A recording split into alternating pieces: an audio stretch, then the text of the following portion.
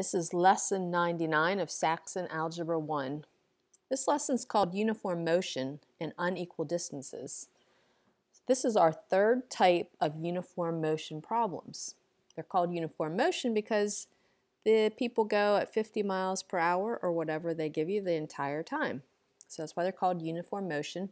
I'm just going to quickly review the different types of uniform motion problems we've done so far this year. So this is our first time where we had distance 1 equals distance 2. They're either going someplace and then coming back, or two people are leaving from the same place and ending up in the same place. So that's the first kind, equal distance. Then we have the kind where things crash, where something comes from one distance and something comes from the other direction and they meet somewhere in between. And we have those kind are distance 1 plus distance 2 equals a given distance apart. Actually, there's three types for this one. You can have where they run this far and then maybe walk that far and the total distance is n. Or you can have the kind where they they start in the center and go the opposite direction a certain amount of distance.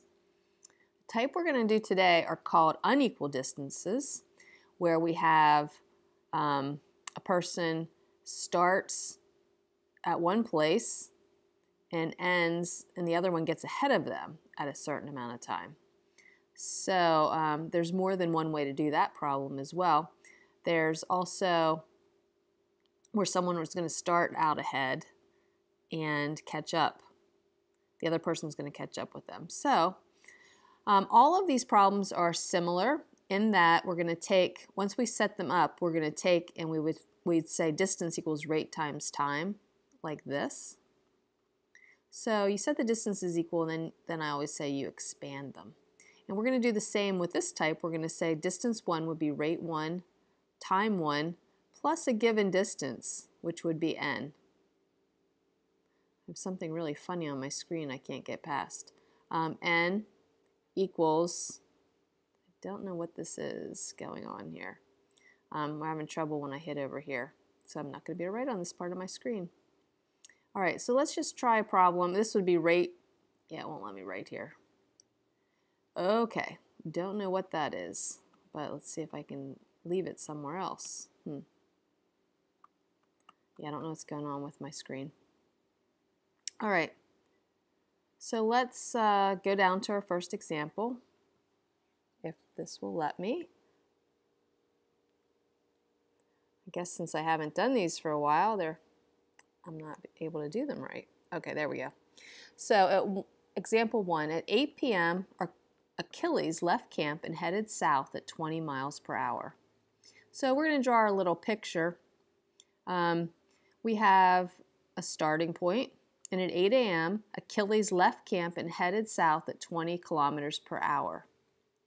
So here we go. They're going to end up somewhere, so I'll just put that line out there.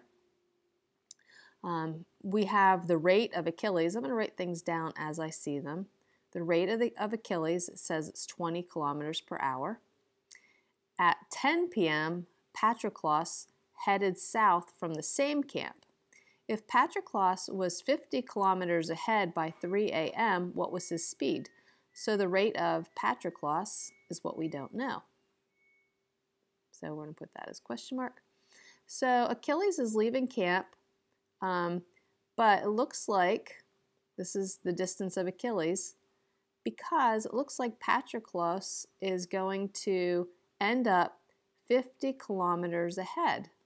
So this is the distance of Patroclus, however you say that. And he ends up 50 kilometers ahead. So you can see they're unequal distances, but you need to add 50 onto Achilles so that the distances actually are equal. So when we set this up, we're going to say the distance of Achilles plus 50 equals the distance of Patroclus. And that's how you're going to set up these unequal distance problems. Now, we need to find out time. It says that 8 p.m. Achilles left, and at 10 p.m. Patrick left. The whole thing ends at 3 a.m.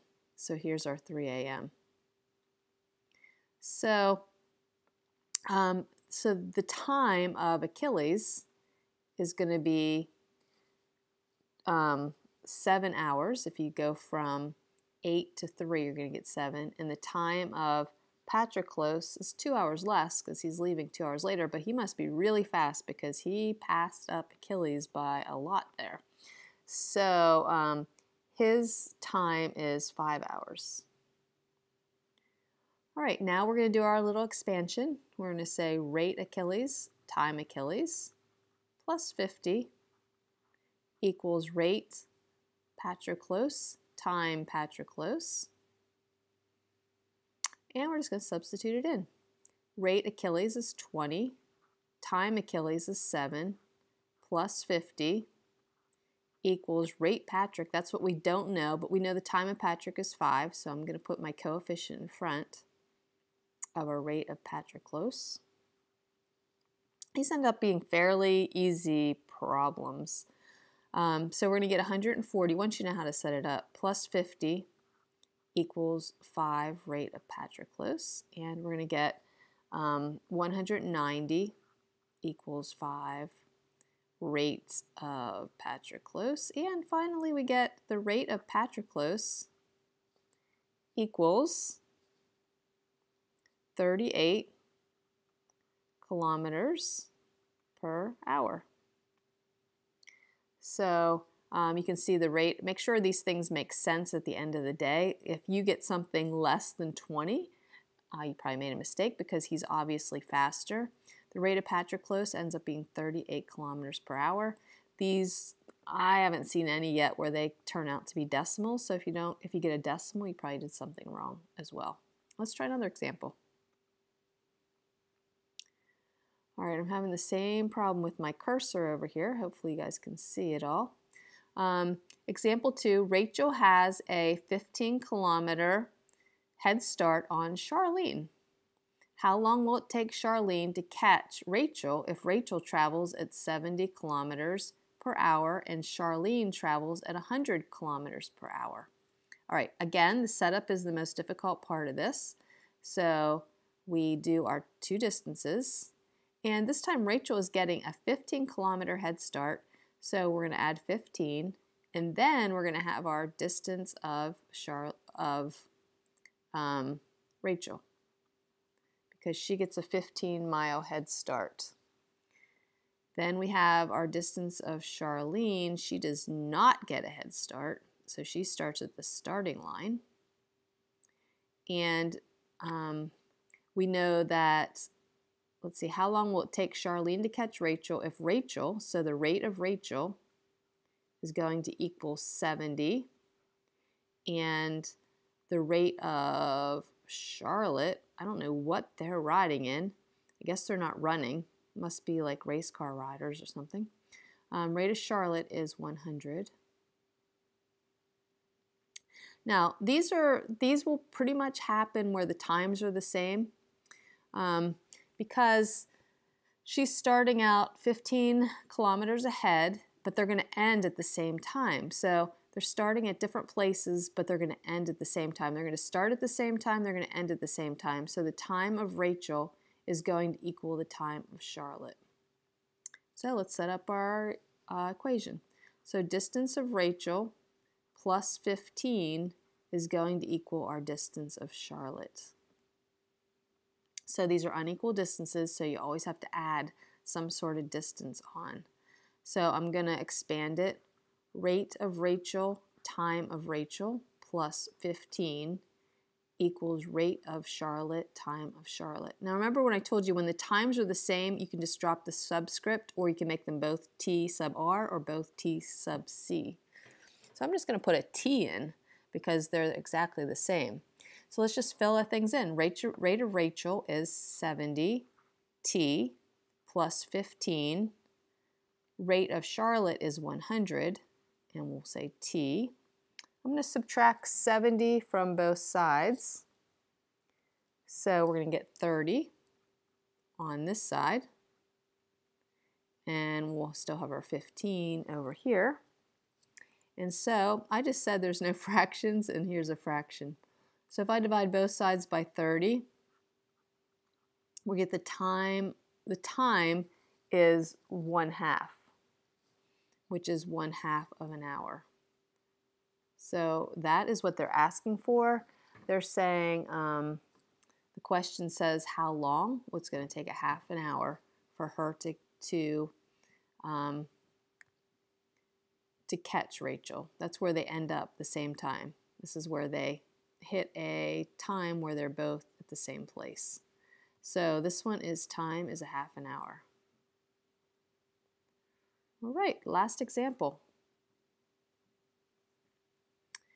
Harry and Jeanette jog around a circular track that's 210 meters long. Jeanette's rate is 230 meters per minute, while Harry's rate is only 200 meters per minute. In how many minutes will Jeanette be a full lap ahead? Now, we're not going to draw a circular track for this because you know I can't draw circles, but we're just going to straighten it all out. And whenever you get these circular track things, you're going to straighten them out just like we do all the other problems. So we have here and we have here. So Jeanette's rate is 230. So when is she going to be? So here we go. This is the distance of Jeanette. She's going to go the whole way. She's going to go a lap ahead of Harry here. So this is distance Jeanette.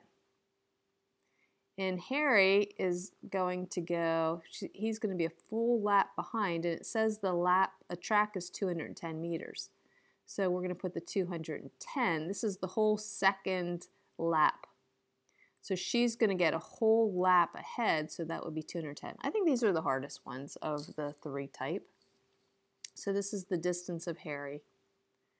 So when is she going to be 210 meters ahead of him?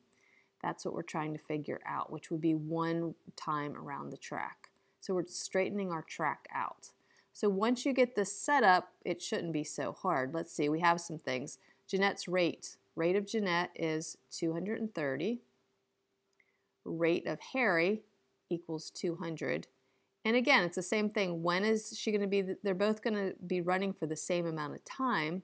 So the time of Harry is going to equal the time of Jeanette. So we're just going to drop the subscripts when we go to do this problem. So we're going to get distance of Jeanette equals the distance of Harry, but she's going 210 more. One more lap is 210 meters.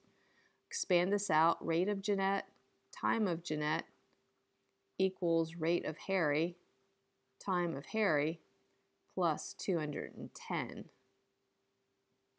Substituted in, rate of Jeanette is going to be 230, and we're just going to use the t because their times are the same. Rate of Harry is 200, times are the same, plus 210. I'm going to subtract 200 from 230 and get 30 equals 210. And, whoops, yeah. And we're going to divide both sides by 30, and we're going to get the time equals 7 minutes. So she can run pretty fast. All right, so that's all you do for those. The hardest part, I would say, is the setup right there. Give it a try. If you have any questions, just email me. This is the little hint thing is it's thundering outside.